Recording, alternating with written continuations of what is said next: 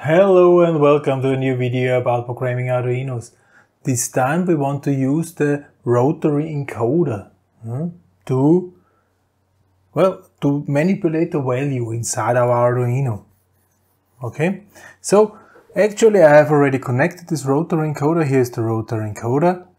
I used this type of cable. Here ground is black, so I will plug in the black button, the black line to ground, and the white line, which is connected here to plus, I will connect to 5 volts. And now we only have the others to connect. I will use the pins 2. This I will use 2 should be encoder pin A. So this is the D, clock is then 3, and I will also use the button, which is the brown line. I'll connect this to 4, right? So now I have connected the encoder, and I want that some value is changing when I turn it. Plus clockwise, minus counterclockwise. This would be the goal. So let's also plug it to our computer. Bim, bidi, bim. Everything alright. So now let's switch the computer and start with the coding. Okay, so at the computer I will simply make a brand new sketch, save this under a corresponding name. I will use, what is the number? 25 rotary encoder. Good name. So I will again start with defining the pins. Define pin A. This was 2.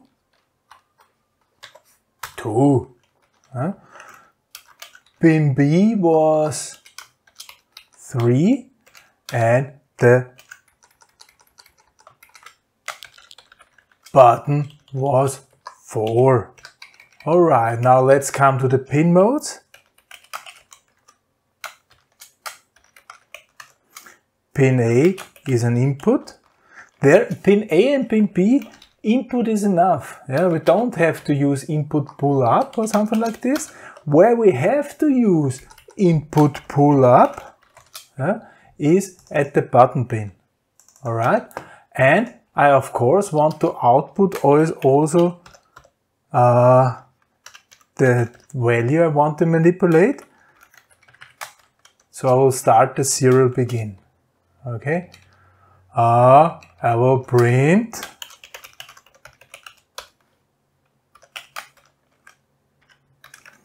reading from encoder.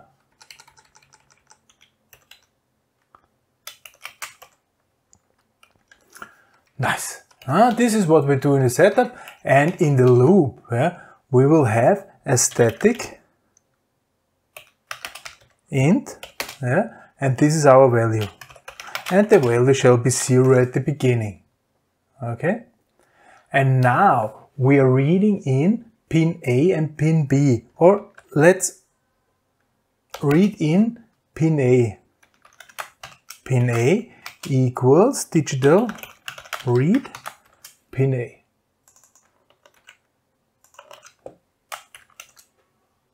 Good.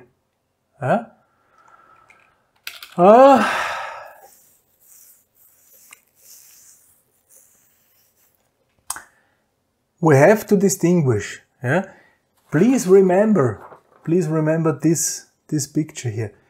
If pin A is changing, alright, if pin A is changing and B is a different value, then we are turning clockwise with it. If pin A is changing and B has the same value, then we're turning counterclockwise. This was the logic. So I first has to distinguish if a new pin A was already received. So I also have to use a static int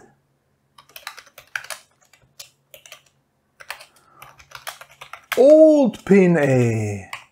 Alright? Or I will use, I will use it there. I will use a global variable, old pin A. And in the end of the program, I will say old pin A equals pin A. So here I store it. And before I asked if pin A is not like old pin A. So here, inside this if, I only get in if pin A has been changed. Okay? Now, if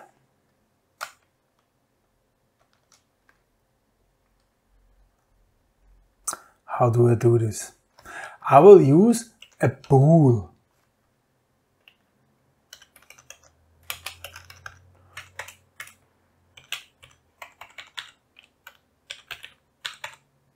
Turned clockwise, this shall be false, and I will use turned counterclockwise. This should also be false.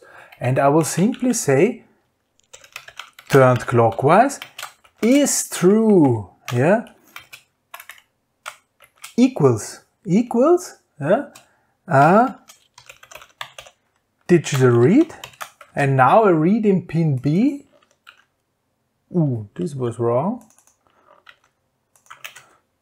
Pin B, and this must not like be pin A. Okay?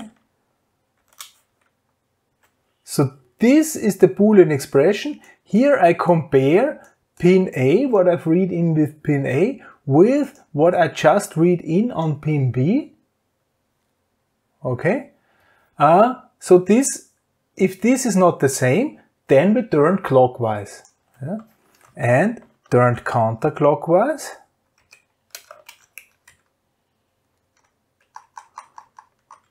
There, those two needs to be equal.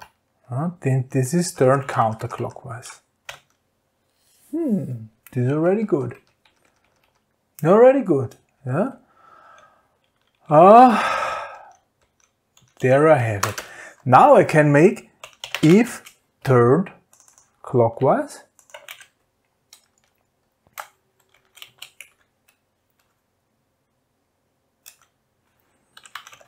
value plus plus. One more, okay, and I will make serial.print turned clockwise, and now I will print line the value.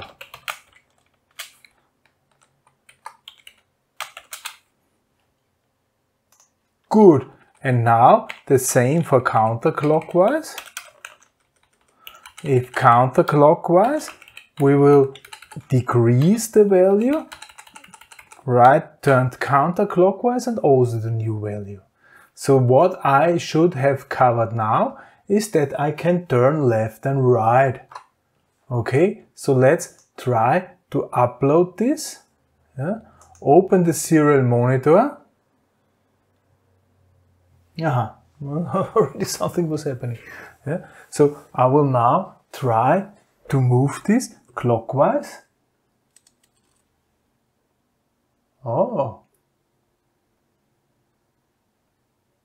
There were some counterclockwise in between. If I turn it slow, it seems to work. If I turn it faster, it doesn't work. And now I turn it counterclockwise. Okay. Okay, in between there are some clockwises. But actually, if I really turn it fast, there are always some wrongs in between. Alrighty. Does not look too bad, I would say. So, you see, we can do this. Maybe we should also use the button pin, and I will say simply if, and now we don't read digital read from button. So if this is getting true if it's pressed, right? This here, important, because we made input pull up. Then we say zero print reset,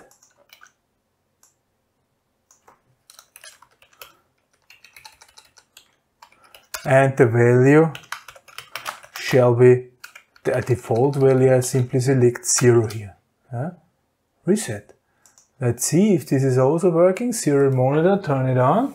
So actually now I should be able to turn it clockwise. I should be able to turn it counterclockwise. Yes, and I should be able to press the button, and then I have reset the value.